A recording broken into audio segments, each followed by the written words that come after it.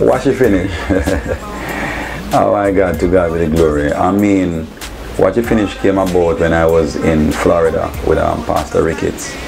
And we were preaching in Pembroke Pines, and our topic was Jesus is the greater finisher, or the best finisher, or the finisher. And I remember one night I was preaching from Hebrews chapter 12 verse 1. You know, how Jesus finished well in spite of what they say about him, how they persecute him, and all of these things, and he carried the cross and dropped, but he didn't give up. You know, he looked on the ending and said, you know, even though I'm hungry and I'm bleeding and I have this heavy cross carrying with me, I must complete this task that I was sent to do. And he finished the race.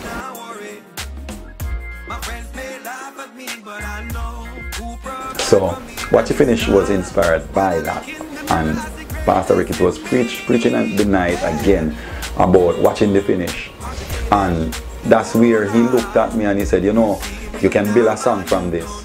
Watch it finish. And we started to say, watch it finish, watch it finish, watch it finish. And I went to Cayman Island and do something on the stage, say, watch it finish, watch it finish, watch it finish.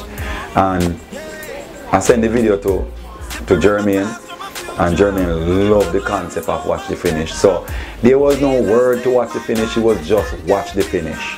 And Jermaine get pen and paper, Billy rhythm, and just write it. He was feeling something that I wasn't feeling. He was seeing something that I did not see. I didn't know it was coming, but it is here, and it's Watch It Finish. And I just hope everybody just enjoy it, you know, apply it to them life, and don't care what the world might want to say, maybe a family member, maybe a close friend or neighbor. You know, just keep pressing and just watch the finish.